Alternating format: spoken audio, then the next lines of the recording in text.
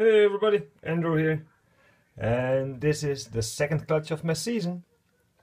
It's my Superfire female, and this is the girl that gave me twins last year. I hope she's not going to do that again, as I had a lot of stress with the smallest twin, getting him to eat, which is the Calico Firefly, which I'm keeping. She's just done laying, like I think maybe half an hour to an hour tops. I wasn't sure, so I waited a little bit longer.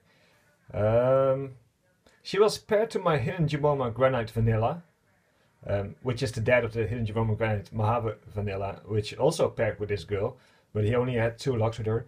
But she had the most locks with a GHI male, but I really hope the Hidden Gymnoma Granite Mojave Vanilla male got the clutch. I felt about 6 or 7 follicles with her, I'm not sure. Last year she had 6 eggs. Let's see what she's gonna give me now. I'm gonna pause it and I'll be right back. One moment. Okay, I'm back. As you can see, 7 eggs. I candled them and they all got very good veins. So happy with this clutch. This girl was number 2 last year and she is again this year. I didn't expect her to be number 2, or clutch number 2 really.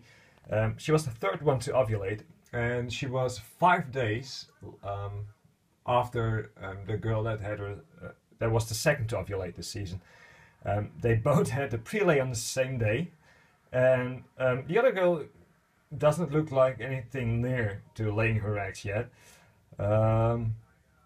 It's my normal hack clown female, the other female, and in all honesty, when I look at her, I'm kind of, I don't know, it doesn't look right. I'm afraid she's gonna slug out or anything.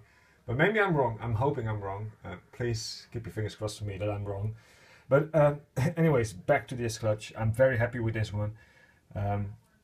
Thanks for watching. Please subscribe and have a good one. Bye bye.